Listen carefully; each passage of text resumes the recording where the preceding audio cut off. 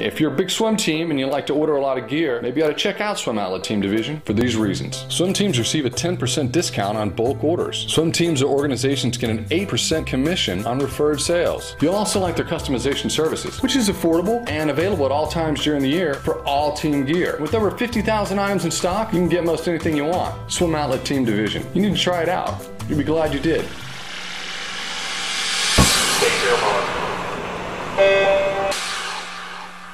This is the Morning Swim Show for Thursday, December 20th, 2012. I'm your host, Jeff Cummings.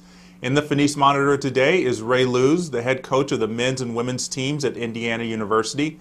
The Hoosier men are consistently in the top 10 at the NCAAs, while the women are knocking on the door of a top 10 finish this season. And Coach Looze joins us right now from Bloomington. Ray, good to see you. How are you doing today?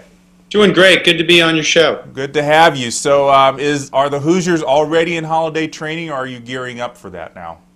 We're in it right now. We just finished final exams on Friday, and we're going to be training here for another week or so and finishing up on Saturday, and then the kids will be going home to spend holidays with their families for the next week.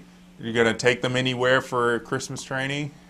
We're staying put this year in Bloomington, so we'll spend a week training here. They'll go home, and then we'll come back, spend another week before we start our spring semester.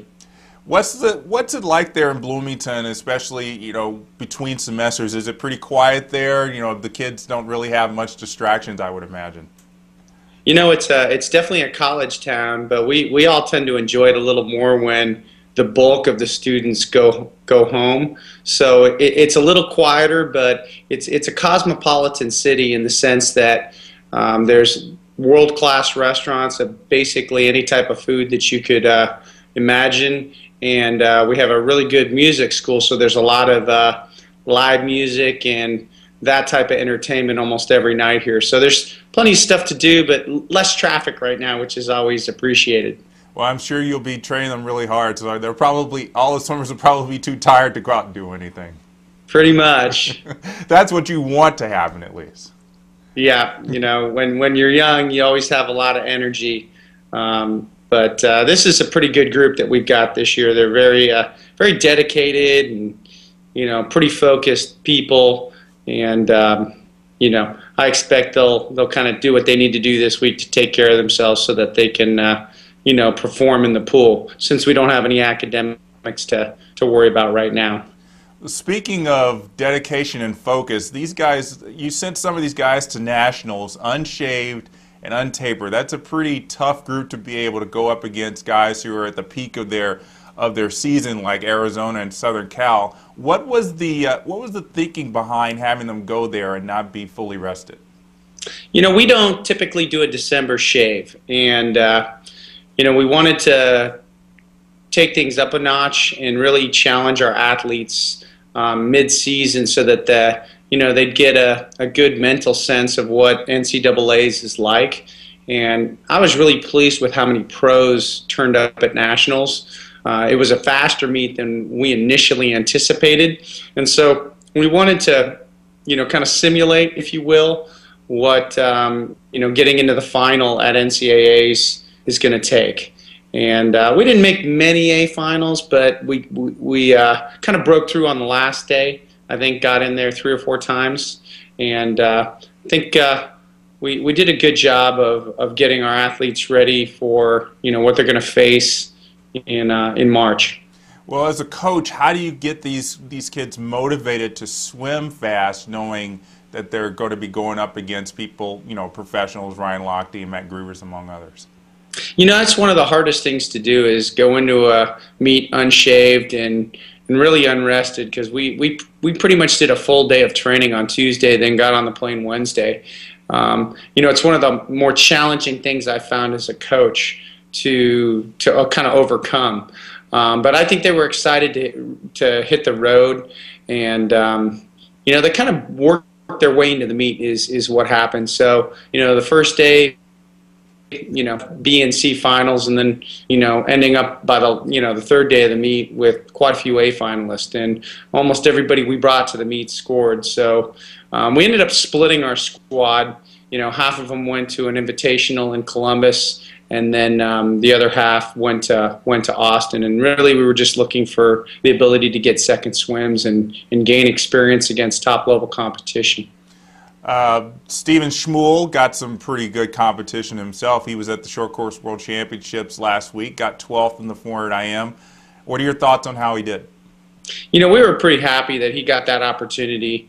He certainly wasn't the first choice for that team, but in the post-Olympic time period, you never know when your opportunity to make a national team may come, and that was the first time, outside of maybe a youth Olympic team, that he's gotten a chance to represent Team USA. And I think he went a 4:10.3, which is equivalent to right around a 3:44. And for a guy that really can count on one hand how many times he's swum a 400 IM, it's not a bad time to go at this point in the season. And literally, his rest started as he stepped foot on the plane to head to Turkey. So we were real happy. It would have been nice to see him make the A final, and he was real close, but we were pretty thrilled with his result nonetheless. Yeah, I think it was this World Championship team, especially for the United States, it was an opportunity for those younger swimmers to get that experience. And I think, like you said, he's going to come back and really, you think he's really going to have that confidence going into NCAAs? That's the thing for Steve, is it's all about confidence. He did something his freshman year last year that I've never seen happen to a person. He did not score a point at the Big Ten Conference Championship individually, yet he scored individually at NCAAs. And really the difference was he felt more confident in himself. And since that 200 fly at NCAAs last year, he's kind of taken off. He had a great summer, awesome Olympic trials, and then an even better U.S. Open, which gave him the opportunity to head to Turkey to represent Team USA. So he's really on a roll right now, and I think it's going to pay great dividends moving forward into the future. You were a 400 IMer yourself in your competitive days, so it must be a good feeling for you to have a swimmer doing so well in that event now. Yeah, there was probably my first 8. I've been at Indiana 10 years now, and my first 8 years here, we really didn't have an elite level 400 IMer until last year, when Sam Tryon broke in and got 4th at NCAAs for our men's team. And then Alyssa Vavra did quite well at the women's meet. So, to have Steve kind of step into that role as well, it's always nice to see, because 400 IM, it's a blend of, a lot of things, all 4 strokes. You got to have some speed, versatility, and it's really a beautiful event, and a lot of race strategy can occur. So it's always kind of neat to watch a person, develop into one of those people that can, swim a 400 IM or even a 200 IM. Well, your men's team's looking really good this year. We just talked about Steven, obviously getting Eric Ress back after his Olympic red shirt. Probably, would you say his return adds a big boost to your team, not just point-wise, but just mentally? For sure. It adds a big boost to him as well. It was a long year for him. It's the second time he's redshirted for, whether it be for the Olympics or for an injury. So Eric was so excited, when we did our first dual meet of the season, he goes, "Man, this is my first time swimming in a collegiate meet, in almost 2 years." So it's great to have Eric back. He's a wonderful leader and an even better person, and it really gives us some good quality at the top of our team, for sure.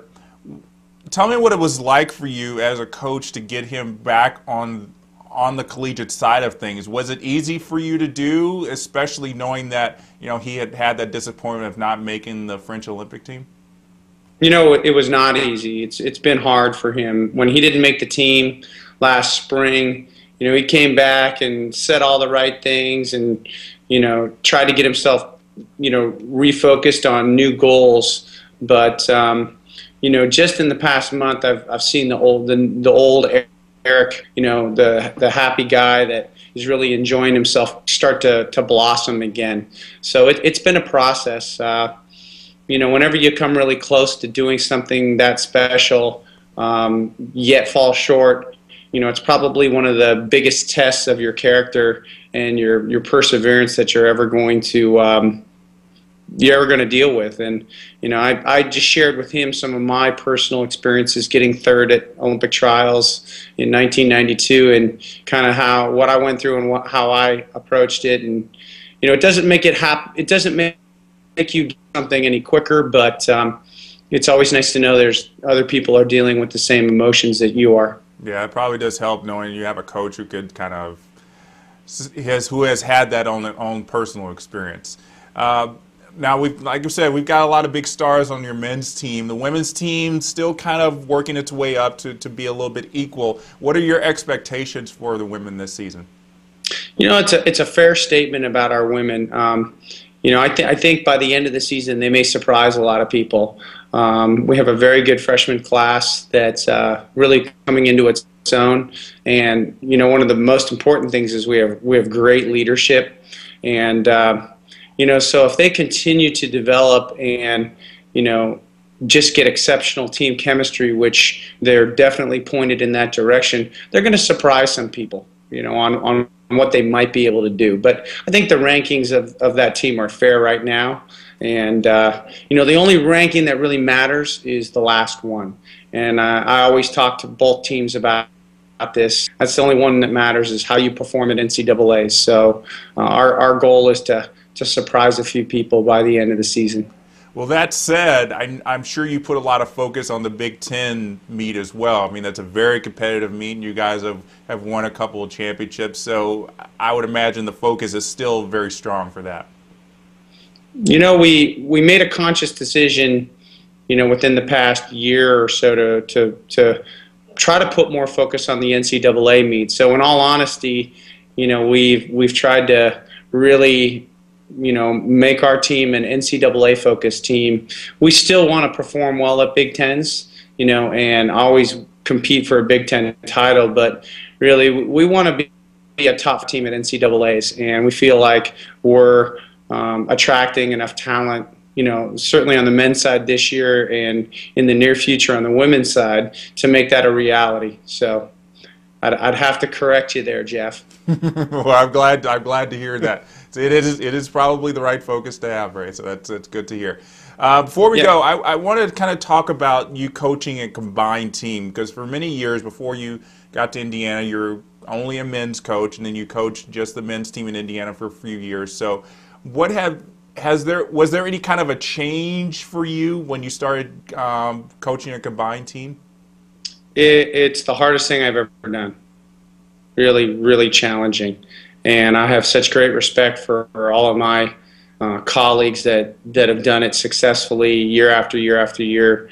And I think anybody that's recently taken over programs that have combined would say the same thing.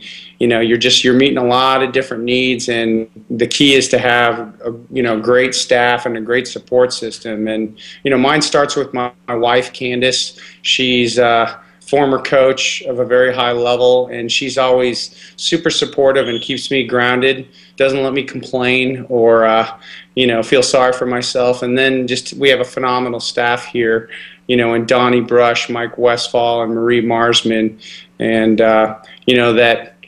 just do a fantastic job, so that when I need to go do some recruiting or take care of things that help the program, and come back and things are humming along as if I was present.